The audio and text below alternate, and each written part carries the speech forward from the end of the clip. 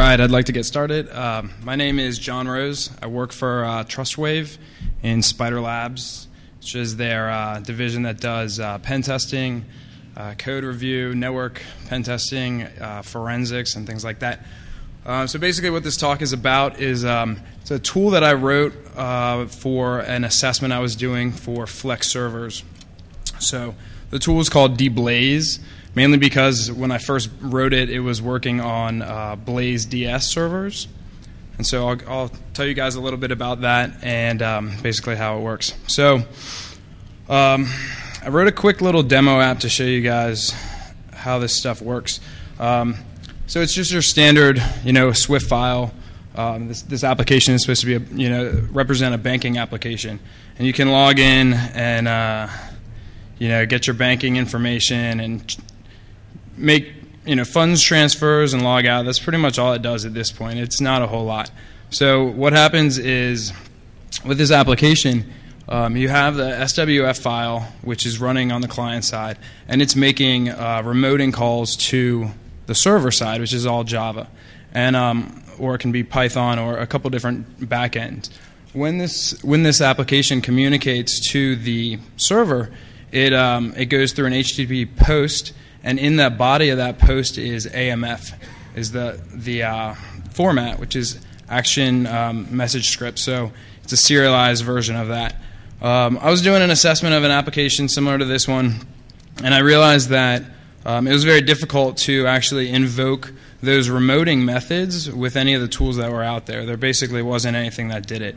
So what I did is I leveraged a library called PyAMF, which basically is a Python library for doing AMF communication, and I wrote just a generic client that would work on any Flex server. So it was really interesting as I started looking more and more into this and seeing what you could access on these servers. And it seemed like that nobody really implemented a lot of access controls on the remoting methods. Either the developers felt like you couldn't find it, or it was just difficult to call or something like that. So I'll give you a quick example of this tool I wrote. It's called Deblaze. It's got a couple different methods for querying a Flex server. Basically, this may be somewhat difficult to see. It's kind of bright up here, but I'll walk through the different options.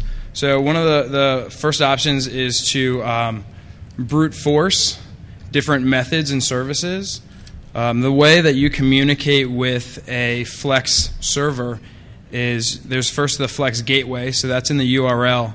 There will be this gateway URI that you actually communicate with, and then you talk to a specific service.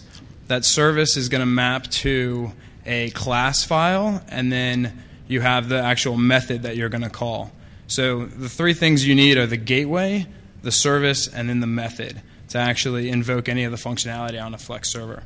So what I did is I came up with a couple different ways when you are analyzing a Flex server for security to figure out these things. So the first way is to just brute force them. You can figure out the gateway a couple different ways. Once you have the gateway, then you can brute force the service name and then the method name. Different types of Flex servers respond differently to the request that you make. So you can actually, a lot of them are not case sensitive, so you can brute force method names and service names, and it doesn't matter, uppercase, lowercase, you'll still get the same response. And so Blaze DS, from what I've seen, is case sensitive, but none of the other Flex servers are. And then once you've figured out the service and the method, then you can figure out the parameters that those methods take. Now each method will give you an error message based on the parameters that you supply, saying, you only supplied, you supplied 0 parameters, this method takes 2 parameters. So it's easy to automate this and figure out exactly, what it takes. The server tells you. And then it'll also say, you supplied an int, this service takes a string. So there's a lot of information that comes back when you're invoking these services. So to give you a quick example of how this works, I've got a couple demos. Hopefully you guys can see it and it's not too hard. Can you guys see that? Is that okay? I built a website that shows basically all these examples. I feel like it's a pretty good walkthrough. So if you are ever doing an assessment of a Flex application, you should be able to go through the walkthroughs and get enough information to use the tool. So hopefully that'll work for you.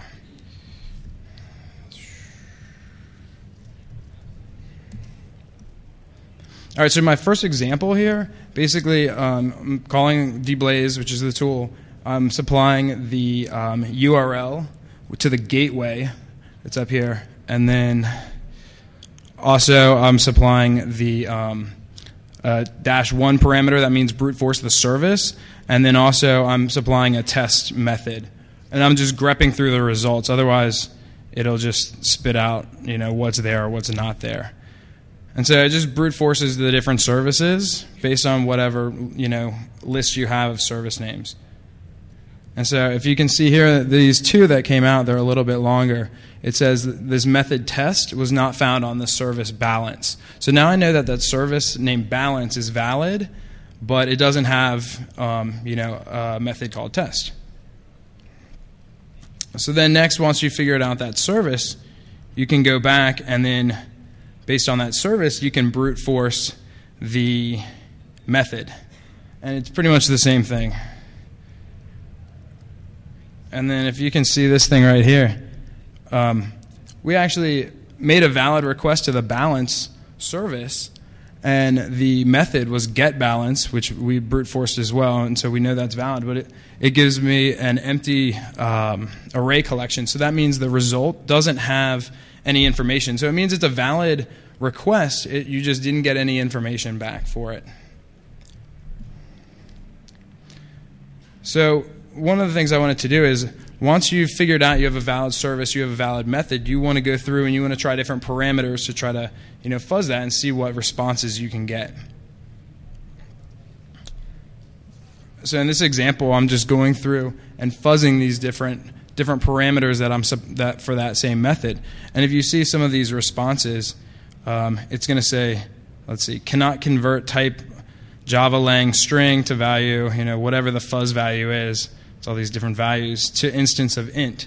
So it's providing a lot of information. I've seen this on all the different implementations of Flex servers, whether it's Python or AMF PHP or Blaze.ds or the lifecycle data services. So all of them provide a lot of information back. So here's an example of a valid call. Basically, the parameter that I'm supplying here is the account number for getBalance, and it returns back my account balance information from that banking app. One of the things that I noticed a lot was applications. They try to put some of the security controls on the client side. It's the same old problem, but they don't enforce it on the server side. So I've seen Flex apps where you can just reset users' passwords like this. I mean, you're just arbitrarily grabbing accounts and things like that. So another thing you can do is I created just a little bash script, and you can just loop through these different account balances, potential accounts. So you go through just brute force them, and so this is going to return all this information, right? And it depends what your services and things like that.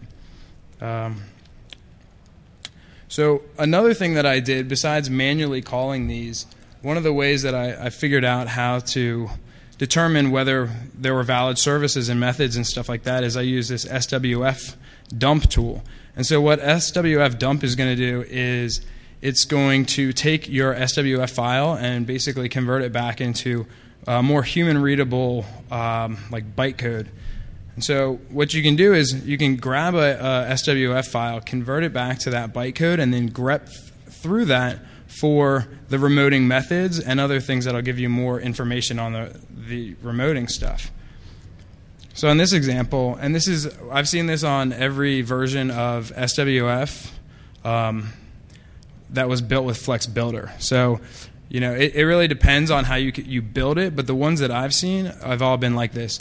And basically what this does is I'm grepping through, I'm converting it back into the bytecode. I'm grepping through for a specific service tag, and which is embedded in a variable in the SWF, which tells you where the gateway is and what the services are. So on here, you can look through this. It's actually an XML file it comes back as, and it gives you the information, right?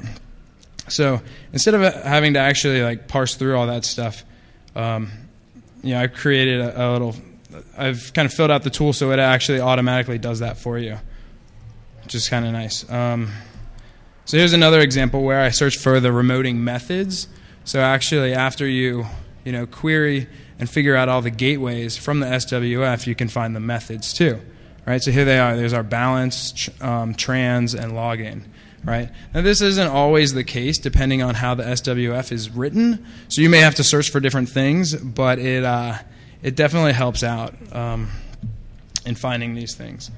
So another thing I guess I should say is that if you are using this tool to brute force method or to grep through and find the methods in an SWF, that might not be all the methods available on that Flex server. So you still probably want to brute force some things too, because maybe there's different SWFs for like an admin or a normal user, and all those methods and remoting stuff is exposed, but you don't actually see it in the SWF.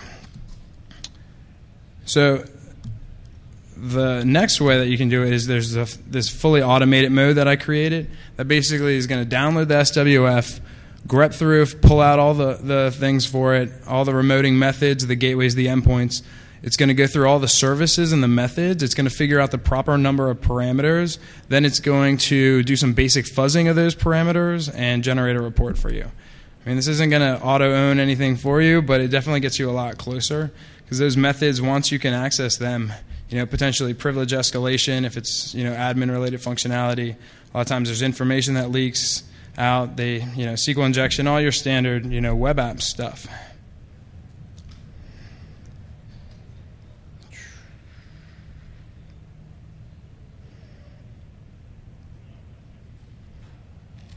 So this is the report that it generates. And the first page here has just the SWF analysis. So this is running SWF dump, basically the things that I pull out. So this is your gateways, your services, and your methods. Once you have that, it's basically all you really need to manually call all of those things and start doing it yourself if you want. Then I also have the methods that came back with a valid or seemingly valid response. And so you can see here it's got the URL, and that's your gateway. And then the service, which is login for this example, and the method is check creds. This was all pulled out of that SWF. It takes two parameters. The ones we supplied during the fuzzing was just 0, 0. And then the result was invalid username and password, right? So there's the login. And I think that's the only one that comes up here. And then you look at the errors, and you'll see that we found this transfer method, the transfer service with the make trans method, and it takes 4 parameters, but none of these actually worked correctly.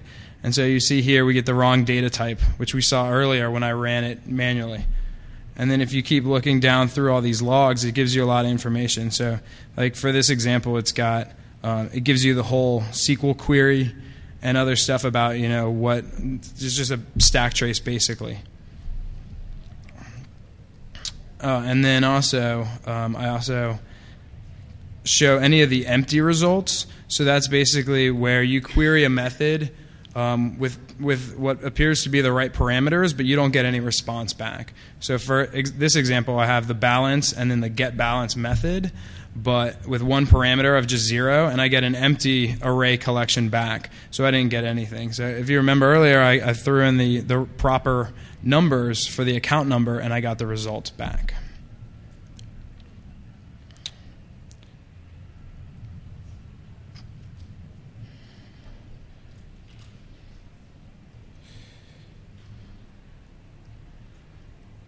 So another way that you can figure out, what the methods that are being called, if you don't want to decompile the Swift file or whatever, is you can just use like Wireshark to grab the data. Now, I don't think Wireshark has a AMF decoder yet, but you can still kind of pull it out and just see it, in the actual body of that post, So it's not that hard. Also, Charles proxy will pull out some of that information, although it doesn't pull out all of that information. It's kind of interesting when I was going through the different decompilers to figure out some of the information about what the services and methods are. When you look at, I was using HP SWF scan, which came out fairly recently. That doesn't actually decompile all of the code for you. When you export that code, it's missing a lot of stuff like the services and stuff like that. So, and I was using SoThink, but that's commercial, so it's not an ideal solution in my mind. And then SWF dump is open source, and it gets you enough there to actually manually review the output and figure out what's going on. So that's pretty much it for this tool. Like I said, there's 3 ways to figure out what the methods and services and gateways are. Looking through the SWF, grepping through that, reverse engineering that, just brute forcing them, and then sniffing the network traffic. So I've talked to a couple people over the last week or two who have had projects where they'd had to do an assessment of Flex servers, and they said it's been really useful because there's no real tool for it. So in the future, I hope to make it a little bit easier. I'm not a huge Python fan, so I don't know how much more coding I'm going to do on it. I was thinking about porting it to Java, but it definitely does what it does for a quick and dirty hack tool. And doing pen testing as a profession right now, I've definitely broken into a lot of servers with this. So it's it does the trick for me. I guess as far as talking about how to fix this stuff, it's kind of like anything else with the web app security stuff. Is you got to put access controls on those methods, make sure that there's authorization. It depends on what your language you're writing in and the back end and things like that, but it's not that hard. And a lot of times I think when people use Flex Builder or other things to build the GUI, they don't think about the back end, or they don't really see that part. They think it's automatically taken care of, or you have separate groups writing the back end and some people writing the front end, or in the front end they forget about the security controls, or they think they can implement it there and they don't need it on the server side. So I don't know, I've had a lot of success with it, and it's worked out pretty good for me. So, and hopefully if you guys do any testing, things like that, you can try it out. So if you guys have any questions?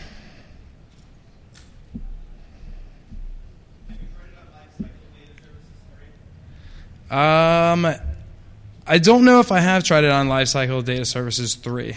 I have tried it on the Lifecycle Data Services, but I don't know what version it was because I didn't actually have access to the server. Do you know if there's any changes between the last version and 3 that would affect this tool?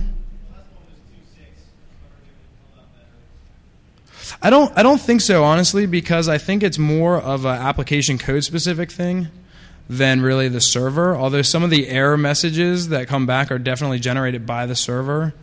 So maybe if those got cleaned up, but I would be surprised, to tell you the truth. On air, if an air app is doing flex remoting to a server, it would, because it's not really focused on the client side, it's focused on the server side. So if you had an air application that did flex remoting with AMF, then yes, it would work. I haven't tried SWF on air, SWF dump on an air file yet, but I feel like it would probably work. But I'm not positive. You had a question over here?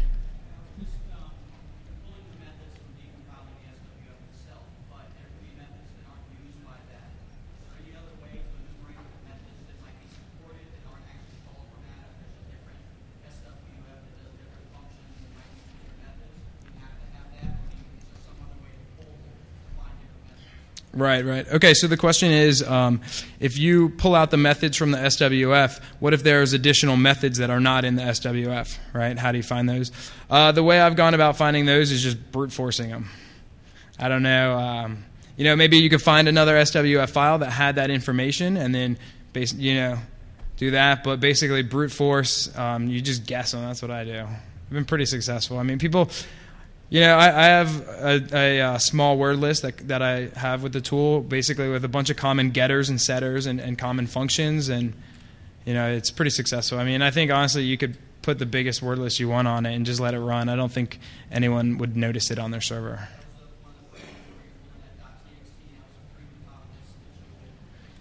Yes, I have a list that you can take to either brute force services or the methods. Yep. Yes, question back here.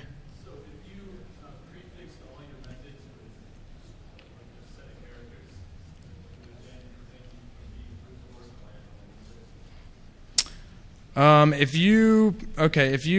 the question is, if you prefix your methods with certain characters, would it make it more difficult or impossible to brute force? I guess it just matters if those characters are in your brute force list, right? I mean, it's obfuscation. It's a matter of how big your dictionary is, right? So, all right. Well, thank you. I'm out of time here, but I'll be around if anyone has any questions. Thank you very much.